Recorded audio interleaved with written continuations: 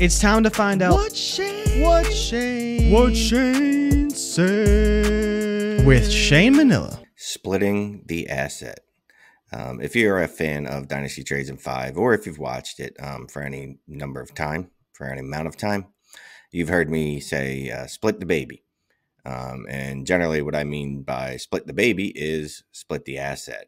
For some reason, I've decided to incorrectly term that using Solomon's wisdom, split the baby. Anywho, that's not the point. What is splitting the baby, or more correctly named, splitting the asset? Well, first of all, it's exactly what it sounds like, right? You're breaking up one asset into multiple assets. Specifically, when I'm referring to splitting the asset, I'm going to try not to say split the baby, but it might come out as split the baby a couple times. But if it does, you know I mean split the asset. I'm not advocating splitting babies in half. I am anti-splitting babies in half, in case anyone was wondering my stance on that. Anyhow, splitting the asset. What I'm trying to do generally is I want to split an asset that is elite into two pieces. Generally don't want to do it into three pieces, but we'll get into that. What I want you to remember as well is that we're not trying to break, let's compare it to money. We're not trying to break $20 into three pieces that total $20. Again, we'll get back to that later, 3-for-1s. And we're not trying to split that one asset that's worth $20 into two assets that are worth $17. What we're trying to do is we're trying to break it down in such a way that what we get back is actually worth more than $20, or as close as possible to the equal value that we're sending out. Preferably, again, what we want to do, if we do this correctly, is end up turning this one asset into something that is greater than the asset that we gave up, this asset, turning that into elite assets. Giving up one elite asset and then somehow finding a way to turning that into 2 elite assets, 3 elite assets, etc. But we'll get there. Like I said, if you pull this off perfectly, what you can do is further split these assets. But again, we'll get into that. First thing you have to look at when you're looking at this, if you're deciding if you want to split an asset, is your league size, how many teams, and starters. Now, I play in 12x10s, 12x11s, 12x12s mostly. I know some of you play in 10x8s, and by 10x8, I mean 10 teams, 8 starters, or 12x8, 12x9, 12x10, 12 and 11 and above. We're not going to list them all off, right? So just a couple thumbnails. That's not the word I'm looking for. Whatever, you're used to it. 8 starters. I don't think that you should ever be in a position where you are splitting an asset. You have 8 starters. You should never be this down bad with 8 starters. If you are, I don't know, show me a roster. I want to see that, because that would be a roster consisting of maybe 3 legitimate starters, which would be pretty bad. Pretty bad in an 8 starter league. 9 starters, again, it's a thin roster. It's a thin starting lineup, excuse me. So I'm less apt to tell you to go ahead and split your assets. Now, I will say, once we get into 10 starters, it's a more feasible option, more feasible approach, plan. When you get into 11, 12, 13 starters, I am in leagues with 12, 13, and in some leagues, for no apparent reason, we have 14 starters, which is just mind-boggling. And then everybody starts. If you're in a 14-team league, split everyone. Threshold receivers are like gold. You get 9 of those, and you're in heaven in a start 14. But that just back to my point of the larger the starter size for the league, the more likely I am to say that it's probably a good idea for you to split an asset. So again, we do want to understand how that affects it, right? So what I'm going to do is just give you one example of a trade that someone jumped in my text messages about today, actually, while I was trying to come up with an idea for this show or notes on this show. Jumped in my inbox, my DM box, my Twitter box, whatever you want to call it. I said, "Hey, Shane, I got an offer. I've got an offer of I give up Jamar Chase and a 25-second, and I'm going to go ahead and get back the 103 JSN, and Jaden Reed. Now, this is a super flex league. Obviously, I should note that at the top, but I didn't, so I'll note it again. It's a super flex league. It's a super flex start 10. He wanted to give up Jamar Chase and a 25-second, and what he was going to get back was the 103, Jaden Reed, and JSN. Now, I wouldn't make that deal personally. I don't like that deal. I did plug it into a couple trade calculators, and they actually did like the package. But if you know me, I don't generally take trade calculators as gospel. And another thing I noticed, apropos of nothing, but just thought it was interesting, I went on about 3 sites that have trade calculators, and none of them asked me how many starters are out for the team. One of them asked me how many teams were in the league. None of them asked me how many starters. So I don't know. You might want to take trade calculators that do not have that or do not request that information with a grain of salt, because that information is vital to determining if you should make a trade, or if a trade is good or bad, or if a trade is completely off its rocker, as much as a trade can be off its rocker. So let's go back, right? It's a 12-team start 10 super flex. He's given up Jamar Chase and a 25-second, and he was going to get back the 103, JSN, and Jaden Reed. Now, obviously, there's other variables that, we could get into, but that's not the point. I don't want to do that. Did he need a quarterback, etc.? Is he already loaded at wide receiver? Let's just look at this trade at face value. What I'm doing, really highlighting this deal, is think about it in these terms. If you have a start 8 or start 9, is this a deal that you want to make? Do RJSN and Jaden Reed wide receivers that you think are no doubt about it starters in those formats? Right now, start 8, I can't imagine that I'm starting those two unless my roster is not great. Or what I should say, which is probably more true and more apt, I don't want to be in a position where I have to start those two. If I am starting those two, it means obviously I don't have stronger options. But back to the point, because I'm starting to get off the train here.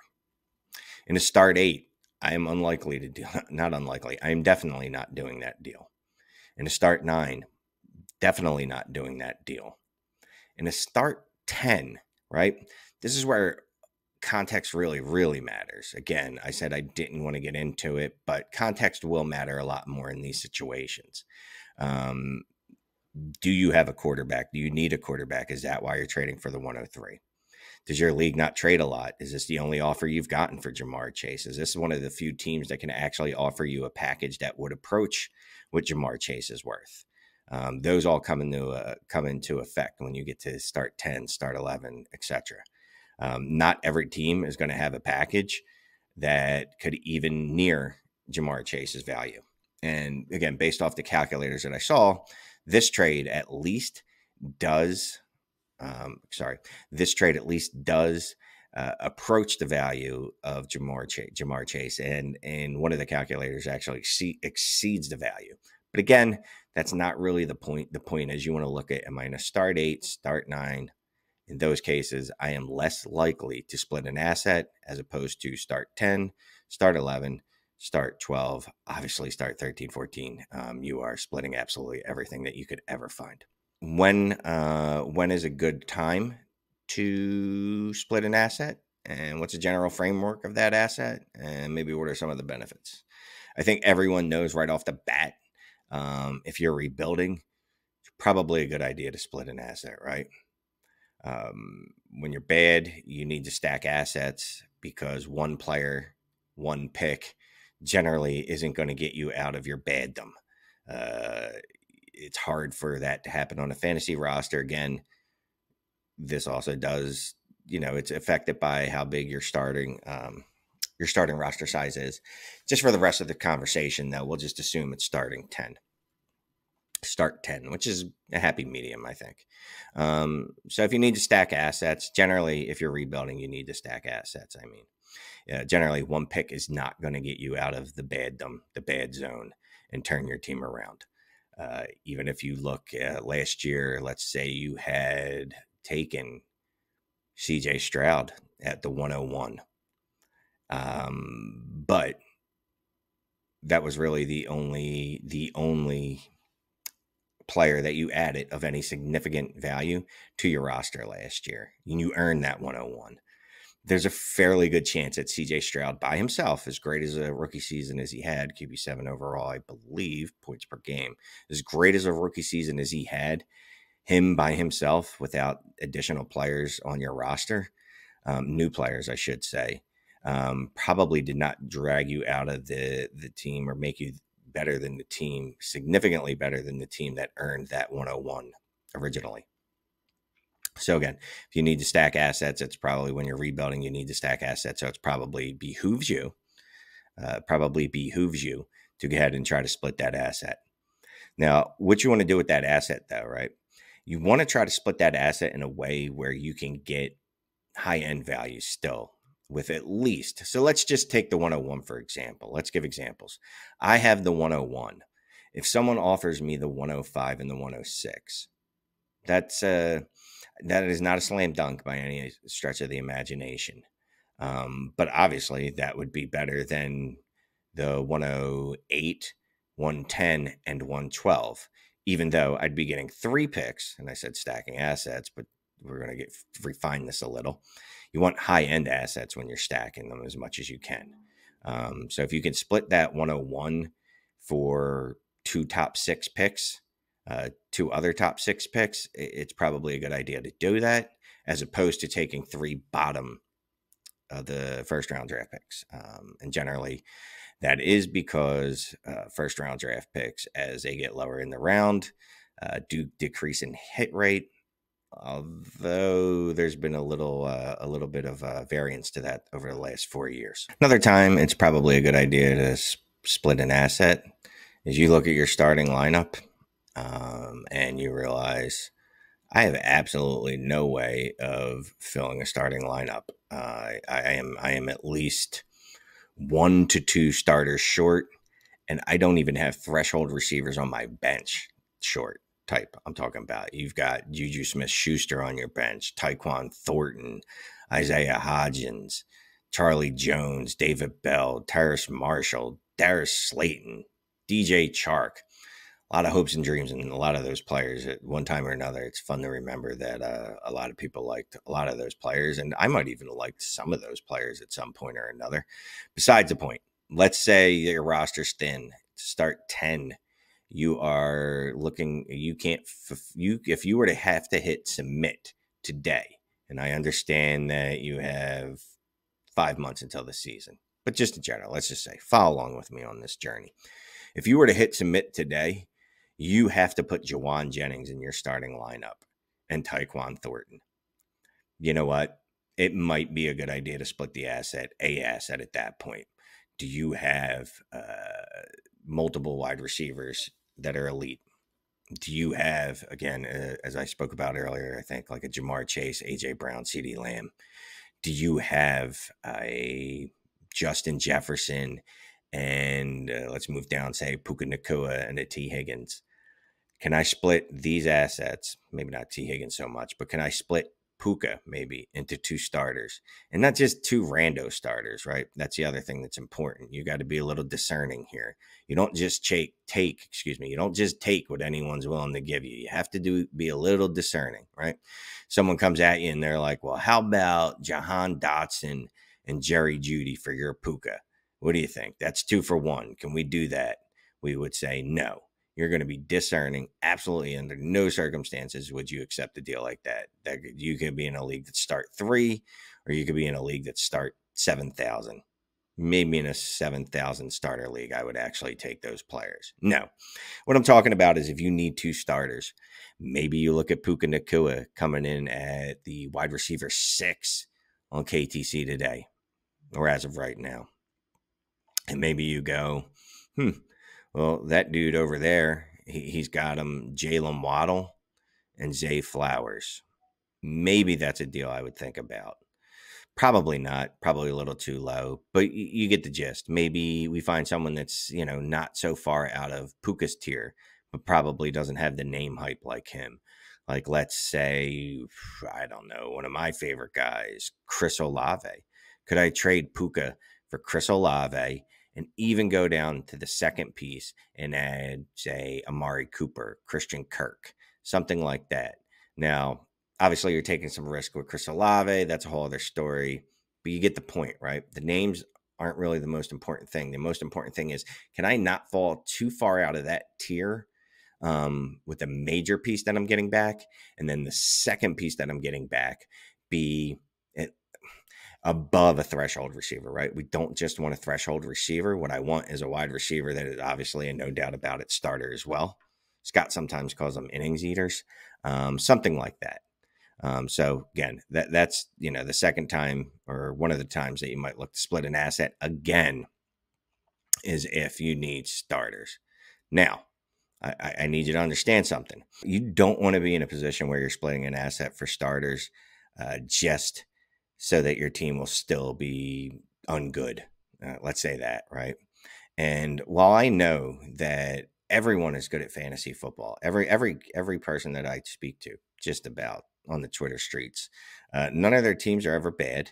And also, most of the content creators I listen to, their teams are pretty good. So, shout out to them for all being good. Me, I'll admit to it. I have teams where I've completely, absolutely destroyed the roster. And we're going to look at one of them because that kind of illustrates the point of what I'm talking about. When even if you split the asset, it's still not going to help your team. You're still not going to be in a position where you're going to win. And you're also going to hurt yourself in your rebuild. So we'll go ahead and go to this league. It's a 14 team start 12. It is a monster of a league. And when I need you to brace yourself for the horrors you are about to witness, because this team is very bad. I don't want to get into how it got there, but it's bad. It's bad. So we'll go there. So looking at this team, right? First of all, there's only some tradable assets. I do want to note, right? One thing, their 25 picks are not showing up on here, but I do have 4 25 firsts, right? But legitimate starters, it ain't many. I'll be quite honest with you, but it's Jalen Hurts, Anthony Richardson, Russ Wilson, Deontay Johnson, maybe Blake Corum, maybe Zach Charbonnet if stuff goes right. You look at some of those wide receivers and you can just tell that things went bad. Anyhow, the point of, besides that this roster is awful, which it legitimately is. So anybody wants to call me out on that, cool. I know I'm the only content creator that's ever had a bad fantasy team. So anyway, if I trade Jalen Hurts right now, let's say I traded Jalen Hurts for 2 starters, and the best offer I could get is, I don't know, let's just think. Let's say Matthew Stafford and Amari Cooper and Christian Kirk. Let's just give me 3. We're going hard. This dude's coming at me, just throwing things. He's throwing Matt Stafford, Christian Kirk, and Amari Cooper. Throwing those 3 at me for Jalen Hurts. Cool. I have 3 starters. I'm closer to being able to start a legitimate lineup, but I'm still going to be a terrible team. And besides that, I'll have stunted my own rebuild because Jalen Hurts is better than those 3 pieces. And quite frankly, if I'm selling Jalen Hurts, I should be getting stronger assets back. So that's what I say when I'm saying don't just take 3 assets for 1, even in a situation where you need starters for your lineup. If getting those starters isn't going to be enough to move the needle for you in a good way, in a positive way. And that's what would happen here. It's my pretty face back. All right. So I know I'm going a little long. I want to wrap this up. So I know I start to lose people's attention after a little bit. So let me wrap this up a little bit, right? So I said again, another place that you want to look if you want to split an asset, when a player is, you could sell a player high, the market overvalues them. Like, for instance, I don't know. I feel like having people attack me. CJ Stroud, that dude. Say you could give up CJ Stroud in a 3rd and get Jalen Hurts for 2nd. Yeah, you probably want to do that.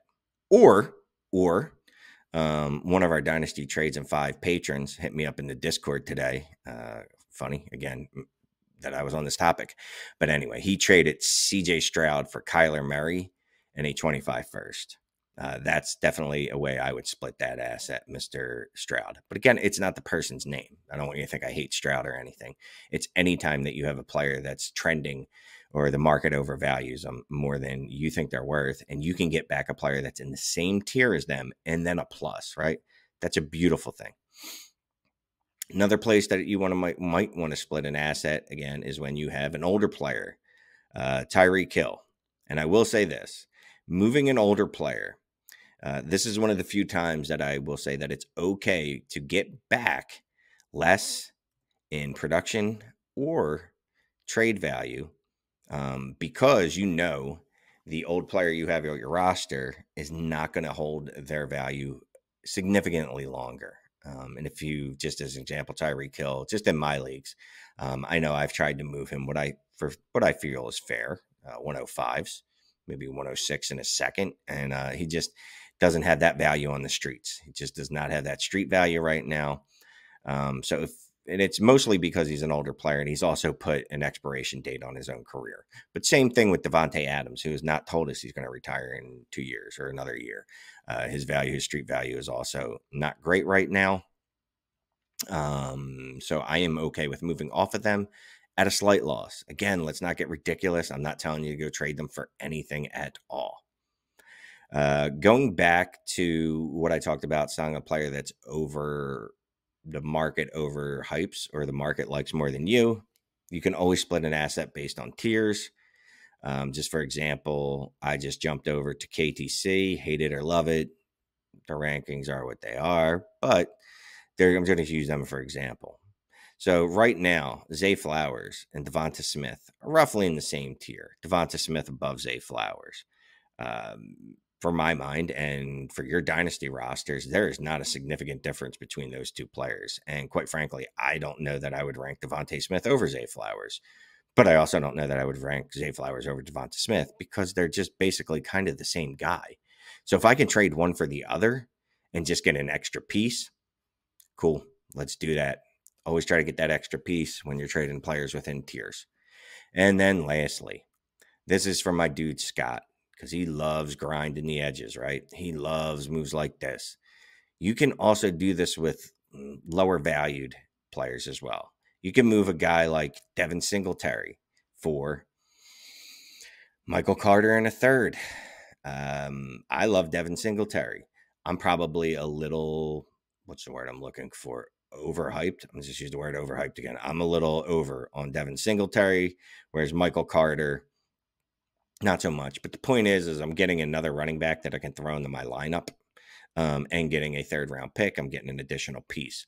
And quite frankly, if Devin Singletary is the difference between you and a championship, well, wait, that's never going to happen. Devin Singletary legitimately never be the difference between you and a championship, as much as I love Devin Singletary. So yeah, you can grind those edges. It doesn't just have to be high-end players. Another example of that, can you trade Russ Wilson for Justin Fields in a second? Yeah, I know. Justin Fields isn't starting right now. But guess what? If Justin Fields starts, my dude's going to put up QB1 weeks. Russ Wilson could start every game next year, and there will be many, many weeks where he would not be a QB1. And that's not a slight on Russ Wilson. I think he's fine as a player. It's just the two gentlemen have different skill sets, and one has the ability to put up crooked numbers, that being Justin Fields, where Russ Wilson does not put up crooked numbers. So that's it. That's it. Just my brief primer on splitting the asset. I'm sorry if I went a little long. I tried to keep it as brief as possible, and I didn't actually hit everything I wanted to.